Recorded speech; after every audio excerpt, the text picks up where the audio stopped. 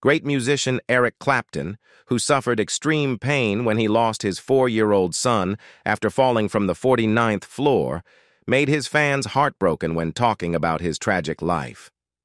Eric's memories from childhood to adulthood are filled with negative things that still haven't gone away. In this video, we will reveal Eric Clapton's entire tragic journey of nearly 80 years. Let's follow along. In the early years of his life, Eric Clapton, who would later become one of the world's most celebrated celebrities, lived in what he believed was a typical family setup. He had what seemed like two relatively elderly parents and an older sister named Patricia. However, Eric's understanding of his family dynamics dramatically shifted during his preteen years, as reported by The Independent. It was then that he learned the startling truth that his parents were not actually his biological parents, and his sister Patricia was, in fact, his birth mother. This revelation was a profound shock to the young Eric, especially as it coincided with his entry into puberty, a time already marked by significant personal change and confusion.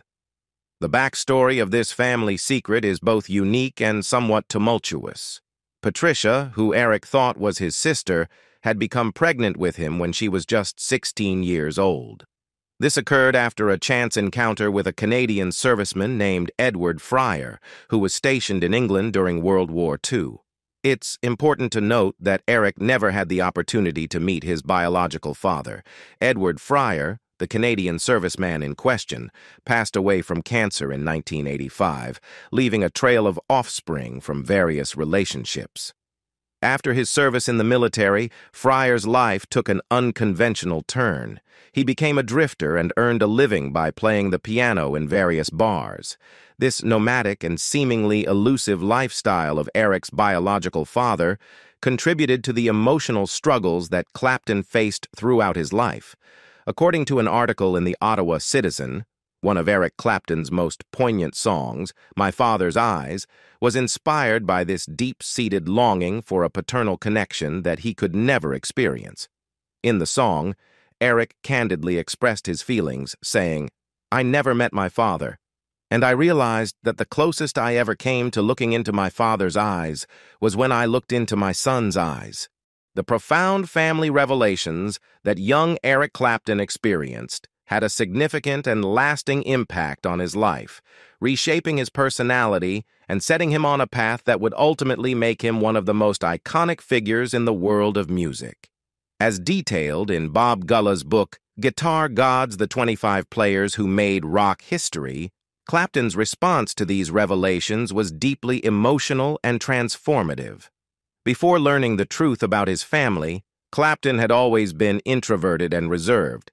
However, upon discovering that his parents were actually his grandparents and that his sister was his biological mother, a dramatic change swept over him. He became moody and distant, reflecting the emotional turmoil he was experiencing. This personal turmoil also took a toll on his academic performance as his grades began to drop, showing the significant impact of the family revelation on his young mind. Despite these challenges, one aspect of Eric Clapton's life remained constant and would ultimately become a pivotal factor in his journey. At the age of 13, he had a transformative encounter with music that would change the course of his life. While watching Jerry Lee Lewis perform Great Balls of Fire on television, he was mesmerized by the electrifying sight and sounds of the performance. This experience ignited a passion for music within him. For his upcoming birthday, Eric made an unusual request. He asked for a guitar. Initially, the instrument proved to be intimidating, and he found it painful and difficult to play. However, Eric's determination to master the guitar prevailed. As he began attending art school, he decided to give the guitar another chance. It was there that he developed a profound love for the blues scene, particularly the blues music originating from across the pond in the United States. This newfound fascination with the blues became a driving force in his life, and he dedicated himself to learning and playing the guitar. With relentless practice and unwavering commitment, Playing the guitar soon evolved from being a pastime to becoming his primary hobby. Eric Clapton's journey into the world of music took a decisive turn as he became increasingly immersed in his passion for the guitar. His dedication to music began to overshadow his interest in art school, and as a result, his academic performance suffered. According to Bob Gulla, Clapton's commitment to art school dwindled to the point where he started turning in very little work, ultimately leading to his expulsion. However, by this time, Clapton had wholeheartedly embraced his identity as a guitar enthusiast, and he didn't mind parting ways with the academic environment. To make ends meet and support himself financially, Clapton took on a daytime job working for his grandfather. During the evenings, he pursued his true passion by doing what any young aspiring musician would do. He joined a band. His first venture into the world of music came with a group called the Roosters, but this initial foray proved to be short-lived, lasting less than a year. Shortly after the Roosters disbanded, Clapton reconnected with an old friend from art school, Keith Relf, and began discussing music with fellow blues enthusiast Paul Samwell Smith. These connections led Clapton to new and exciting opportunities in the music world. He soon found himself playing the guitar as a member of the Yardbirds, a popular band that skillfully blended American blues with British rock influences. During his 18-month tenure with the Yardbirds, Clapton and the band followed in the footsteps of the Rolling Stones, even securing a residency at the same Crawdaddy Club where the Stones had previously performed. This period marked the early stages of Clapton's rise to fame, as his exceptional guitar skills garnered him a growing fan base. After leaving the Yardbirds, Clapton embarked on a new musical journey by becoming the lead guitarist for John Mayall's Blues Breakers, a highly influential blues band. By this point, Clapton's reputation had grown to such an extent that an anonymous fan spray-painted the phrase, "Clapton is God," on a wall, a declaration that would go on to become a legendary meme in music history. In 1966, Clapton took another pivotal step in his career by teaming up with Ginger Baker and Jack Bruce to form Cream, a British rock power trio. Cream rapidly gained worldwide fame and acclaim for its distinctive blend of blues and rock, solidifying Clapton's status as a musical icon and making a lasting impact on the world of music. Eric Clapton's life, despite his musical success, was marred by personal pain and addiction. His rise to stardom in the 1960s brought not only fame, but also a growing dependence on heroin. During this period, he formed a close friendship with George Harrison of the Beatles.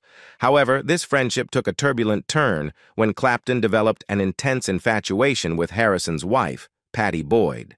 Clapton's unrequited love for Boyd was so profound that it became a source of inspiration for some of his most famous songs, including Layla and Wonderful Tonight.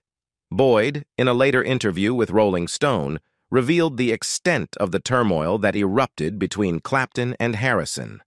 It all began when Clapton, in a drunken confession, admitted to Harrison that he was in love with Pattie. This revelation understandably caused a serious rift in their friendship. The situation escalated to the point where both Clapton and Harrison engaged in a somewhat bizarre rock duel for Pattie Boyd's affections. Despite the intense competition, Boyd remained committed to her husband and refused to leave him. This period of emotional turmoil and rivalry took a toll on Clapton, and he continued to struggle with his heroin addiction, sinking deeper into the abyss for 3 long years. The love triangle and substance abuse issues painted a complex and challenging chapter in Clapton's life, revealing the darker side of fame and success. Pattie Boyd's decision to reject Eric Clapton earlier in their relationship was primarily due to his heroin addiction, which had become a crippling issue in his life. However, as her marriage to George Harrison deteriorated, partly due to Harrison's infidelity, a pivotal moment occurred in Clapton's life. He managed to break free from his heroin dependency. During this time, with Harrison's permission, Boyd and Clapton unexpectedly found themselves in a romantic relationship. 5 years after this unexpected turn of events, they eventually got married. Unfortunately, their marriage didn't live up to the paradise Clapton had envisioned, largely due to 3 significant issues. First, although Clapton had conquered his heroin addiction, he had replaced it with another formidable foe, alcohol. He was consuming 2 bottles of brandy every day, and his sobriety was far from complete. Second, both Clapton and Boyd desired to have children, but faced the heartbreaking challenge of being unable to conceive. This created an emotional strain on their relationship. The final and perhaps most devastating blow was Clapton's infidelity. In 1986, he had an affair with Italian model Lori Del Santo, and to make matters worse, he revealed to Boyd that Del Santo was now pregnant with his child. Around the same time, he also had an affair with Yvonne Kelly, a studio assistant, who became pregnant with a daughter named Ruth. This latter pregnancy was kept a secret for many years. These betrayals shattered their relationship, and it was no surprise that Boyd decided to leave Clapton. She eventually pursued a career as a travel photographer, seeking a new path in life away from the tumultuous and painful relationship with the legendary musician.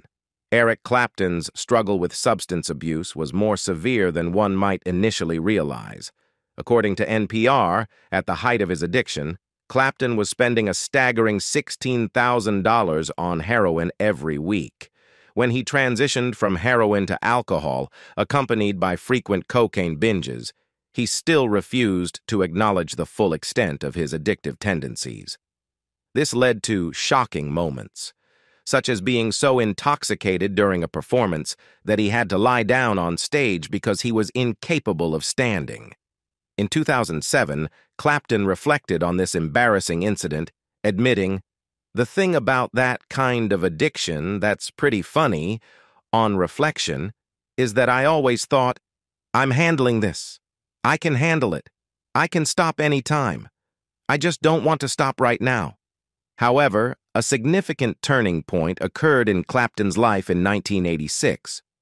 Lori Del Santo gave birth to their son, Connor. The experience of becoming a father profoundly affected Clapton, especially considering the absence of his own father during his upbringing.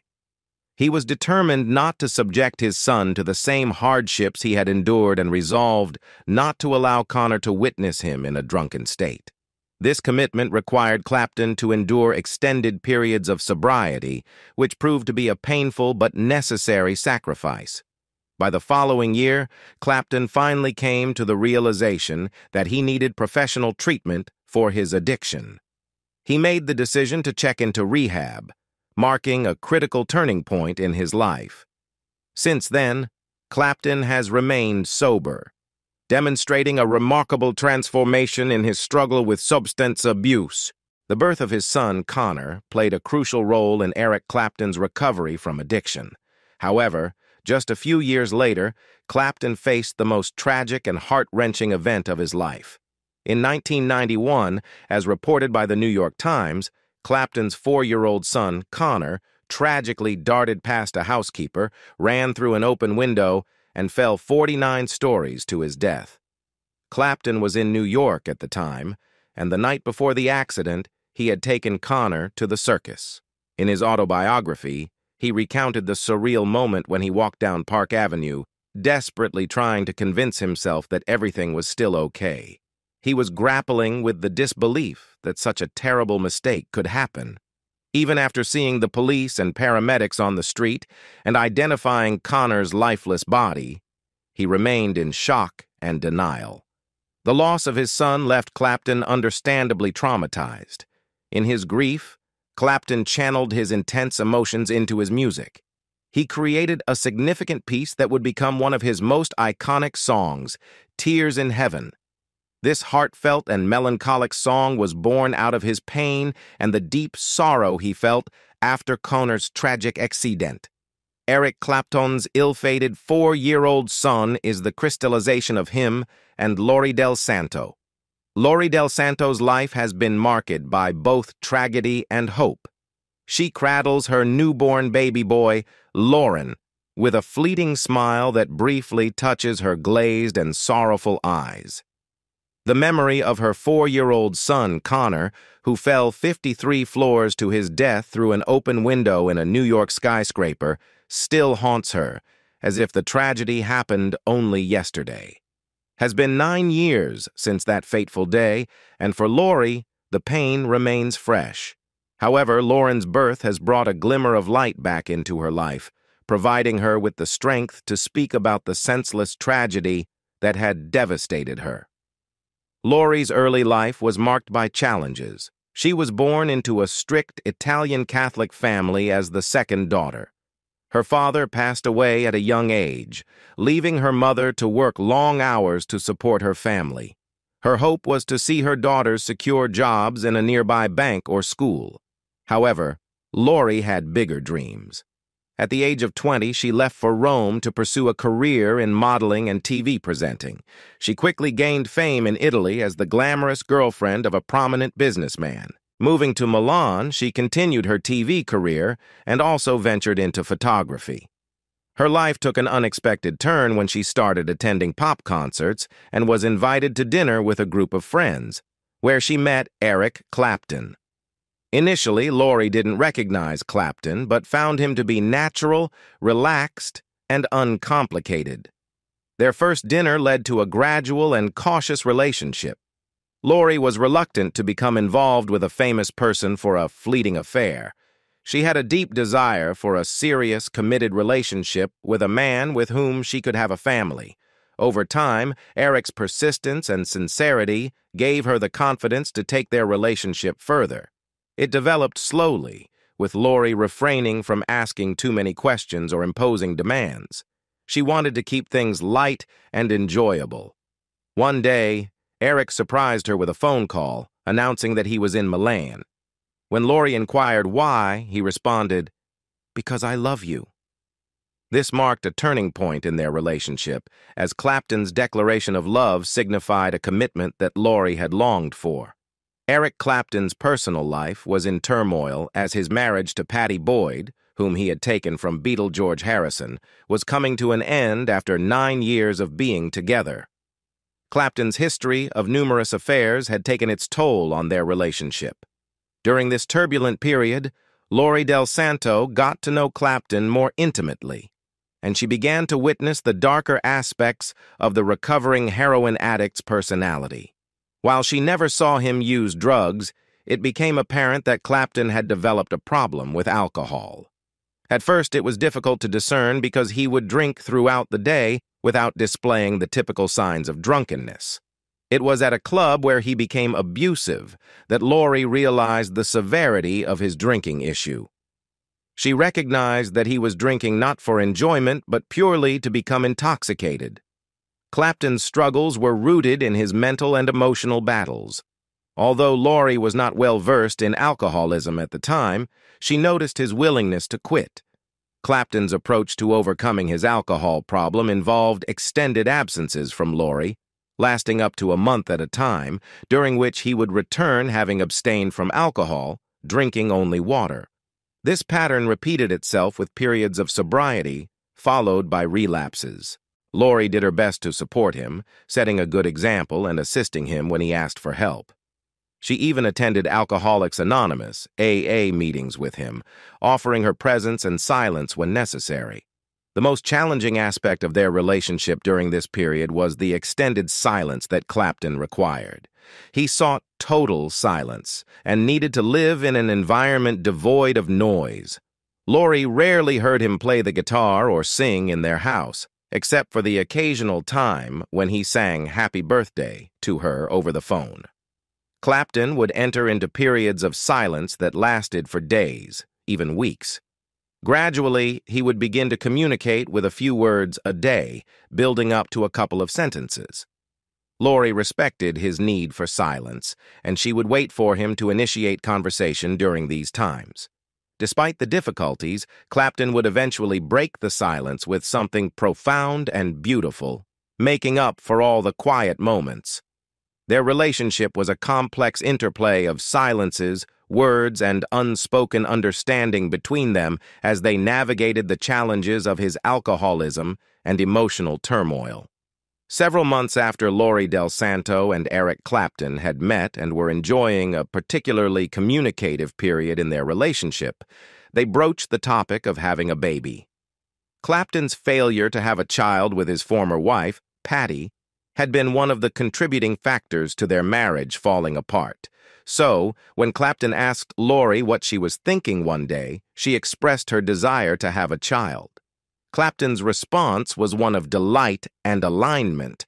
"I said I wanted a baby." He said, "Oh, me too." I said, "Really?" Because I couldn't believe it.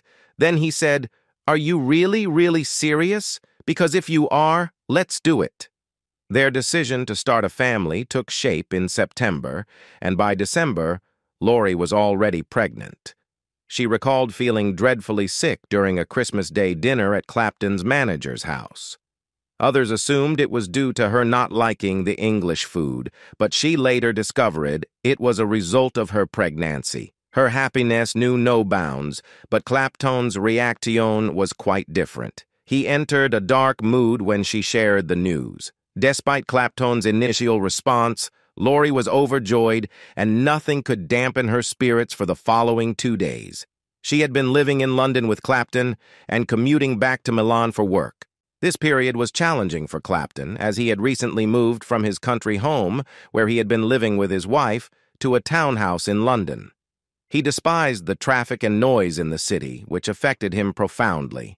He had doubts about his past, present, and future, and the impending arrival of their baby disrupted his well-organized, simple life. Laurie, however, was convinced that Clapton had wanted the baby more than anything else. It took Clapton about 6 months to fully adjust to the idea of becoming a father.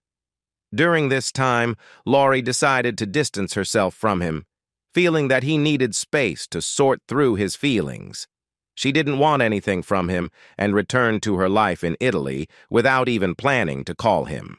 Clapton's entourage, however, played a role in sowing doubts and misunderstandings.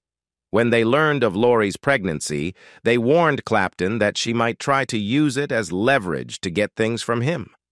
Laurie was hurt by these assumptions, as she had always been honest, proud, and self-sufficient, even covering her own expenses, including plane tickets to see him. Clapton began to doubt her intentions as well, and Laurie decided to let him reflect on his own. She knew that some things couldn't be fought for, especially if they weren't meant to be. After 3 months, Clapton's manager contacted Laurie and attempted to convince her to end the pregnancy. Laurie stood firm in her decision, asserting her independence and principles. She made it clear that she was not just a piece of meat without a mind or values. The decision to have a baby was one they had made together, and she was resolute in her commitment to seeing it through, despite the challenges and external pressures. After she became pregnant, a shocking incident occurred when Clapton attempted suicide by hanging himself from a tree. Laurie was devastated and felt a mixture of anger and sadness. She couldn't comprehend how Clapton, who had a family to look forward to, could contemplate suicide. She believed life was too precious to be wasted in such a manner. Their relationship continued to be tumultuous, with Clapton making sporadic appearances. During one phone call, he asked about Laurie's well-being but didn't mention the baby. She didn't bring it up either, and they had a brief conversation before he disappeared again for 2 months. During these periods of absence, Clapton wrote Laurie a heartfelt letter expressing his love for her and his desire for their baby. It was a source of comfort for her. One day, Clapton asked if she had read the letter, and when she confirmed that she had, he insisted on coming over for dinner. The dinner was wonderful, and Laurie was hopeful that Clapton had realized the importance of their child. However, she later noticed that the letter had vanished, and it was the only evidence of his commitment to their baby. Clapton reappeared when Laurie was 8 months pregnant.